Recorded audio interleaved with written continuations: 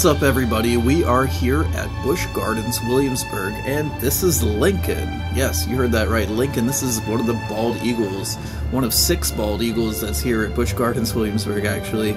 Lincoln's special, though, because Lincoln is a flight eagle, which means that he's the only eagle in the park that is capable of flight. And that's actually one of the reasons why he was out here when I was filming this. And by the way, I'm doing a voiceover because it was way too loud. Lots of music. These two ladies were speaking over each other, plus there was guests everywhere having conversations about food.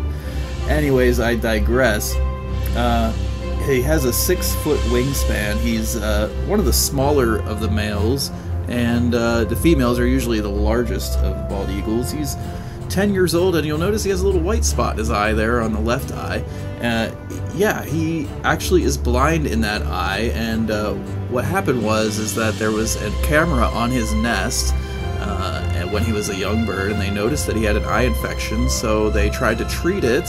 Otherwise he would go blind. Well, unfortunately, it was untreatable, and it just wasn't doing so hot for him, so they ended up just filling with collagen, and he could still blink, he could still tear up, and it still weighs the same, which is good for flight.